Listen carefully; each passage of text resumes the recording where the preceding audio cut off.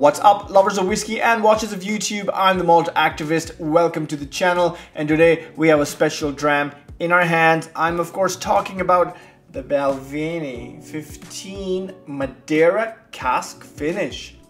What?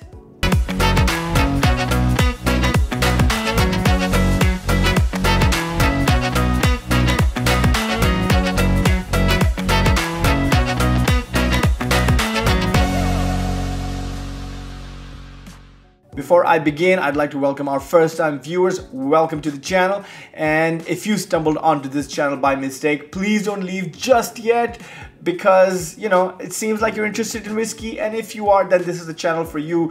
We do whiskey reviews, whiskey lists, whiskey rants, whiskey vlogs, travel vlogs, and everything in between. So, you know, if the sight of a middle-aged guy telling you everything about whiskey is your cup of tea, then please hit that subscribe button and that bell icon, and I promise you will not be disappointed. To my returning viewers and my regular Patreons, thank you so much for being a part of this journey. You guys are immensely special to me, and I appreciate it. Thank you. Now on to the whiskey at hand, the Balvenie 15-year-old Madeira cask. Check that out. Now, what happened was, my friend who was traveling through the duty frees, he gave me a ring and he said, dude, I've just spotted two Balvenie travel retails. There's an 18 Pedro Jimenez cask and there's a 15 Madeira cask. What should I do? And I said in my most stern voice possible, pick them up before somebody else does, you idiot.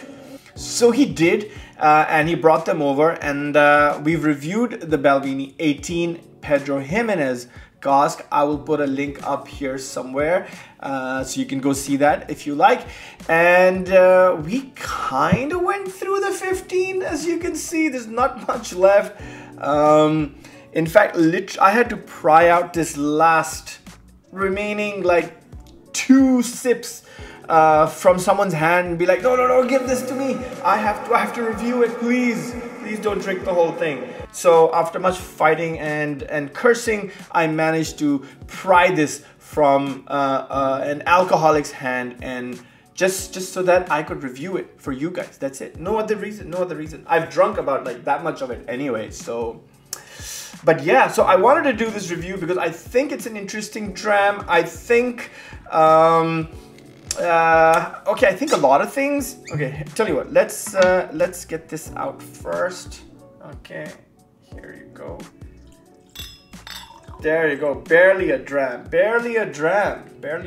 What are you gonna do? Okay, so what do we know about this whiskey? We know a few things. This is finished in Madeira casks. And what I like is that on the label, on either side, they have the information.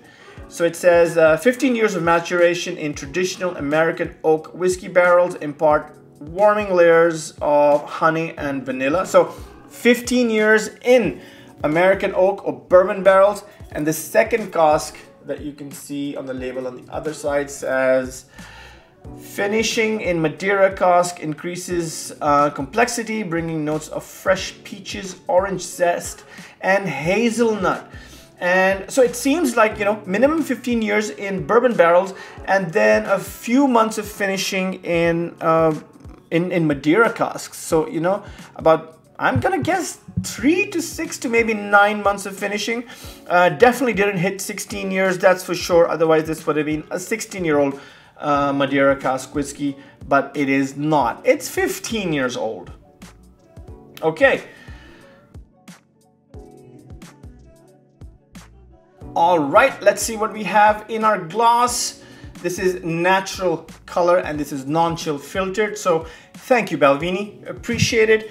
We're talking a bottle at 43% ABV, 15 years in American oak cask, and then a second maturation in Madeira wine casks. So that's what we know. On the nose, we get, there's something that Sir David Stewart, my apologies, does something that nobody else can do, is craft a near perfect nose. And this whiskey is no exception. It has a wonderful, wonderful nose, bursting with flavor. Let me see, what do I get? It's quite nutty. I get baked fruits like pears, peaches, and apricots. Touch of white pepper and milk chocolates. Yes. So that bourbon influence coming through nicely with the white pepper and the milk chocolate, and the Madeira cask with the stone fruits. So well done. Well done there. Both casks seem to be fairly pristine, imparting good flavors, which I like. Overall, good nose on this one. Absolutely nothing wrong. No real off note. I'm happy to drink it. So, there you go. I guess there's nothing left for me to do but dance.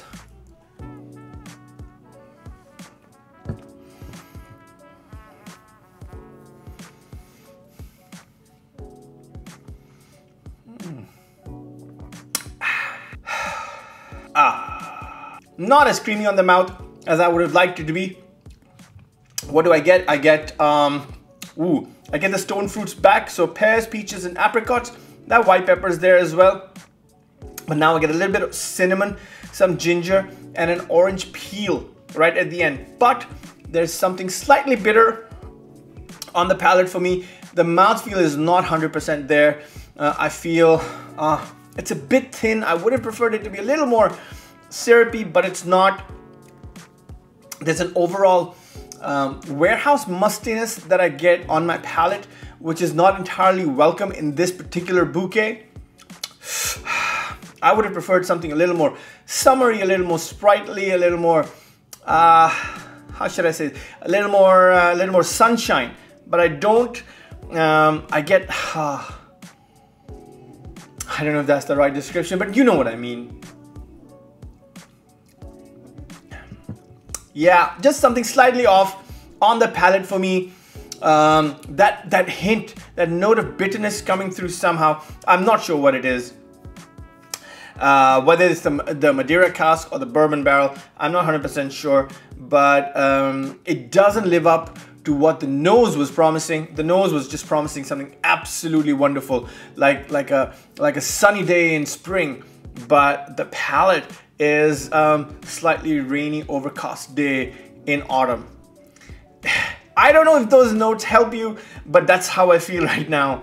I'm not getting what I should have gotten or what I wanted to get. And I had the same feeling when I drank it for the first time. Even though I did drink copious amounts of it, I was not entirely enjoying it, to be very honest with you. And my worst fears have been confirmed. I let this sit for a while. I did drink it individually. Gave it the time and the care that it required, but it still does not live up to its potential on the palate for me.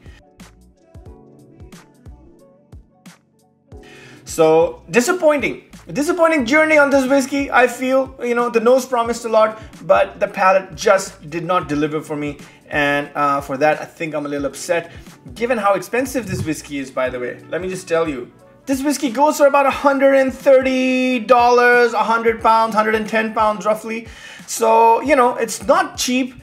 It's quite expensive. So I don't know if this is something worth shelling out 130 odd US dollars for, or 110, 120 pounds. You know, I guess it's up to you. I don't think I'd spend that kind of money. I'm glad my friend did when I asked him to buy this whiskey for my videos, and he obliged and he was nice enough to do that. But I think after having drunk it, I'm going to reserve the right to be like, hey, I think there are better whiskeys out there for this kind of money. Having said that, again, like I said, you know, still a huge fan of Balvenie. Still love most of what comes out from there. I thought the 18 Pedro Jimenez was a very, very good dram. Quite cracking. I wish the 15 was as good, you know, at least in the neighborhood in terms of the flavor profiles, but it wasn't. The palate let me down, even though the nose was promising. So there you have it. You know, I guess you can't hit everything out of the park, and I guess sometimes that's okay. But you know, but when you spend $130 or 110 pounds of your hard-earned money on a whiskey, and it leaves you with a slightly bitter taste in your mouth, then then that's not a good feeling. You know what I'm saying? That's not a very good feeling. But it is what it is. I'm just here to report the truth, nothing else. So thank you for joining me for this whiskey review. I'm the Malt Activist. Until next time, peace.